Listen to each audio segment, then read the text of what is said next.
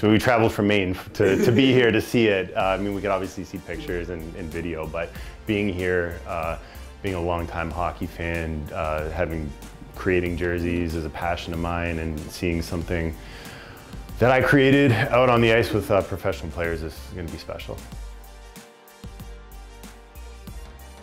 It took a little bit of racking my brain to figure out what the design I want. I went through a few ideas, and then I just kind of put everything down and sat back of what made 90s for me. And my favorite movie in the 90s was Jurassic Park. I read the books, and then the light bulb went off, and it just snowballed with the design of the Griffin instead of the T-Rex, and the skyline instead of the jungle, and it just kind of went from there. And I had a little bit of input from friends for the claw marks on the stripes, so I have to give Justin some credit for that.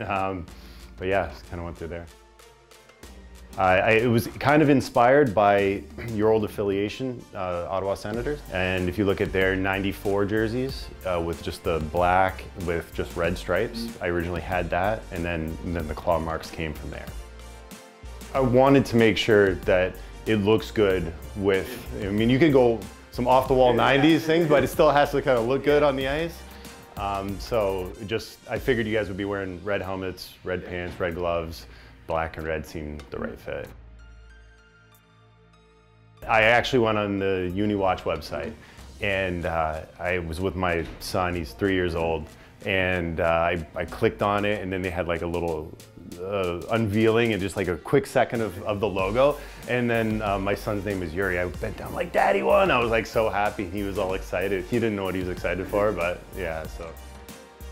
Seeing it on social media, having like an overwhelming positive response from social media was great.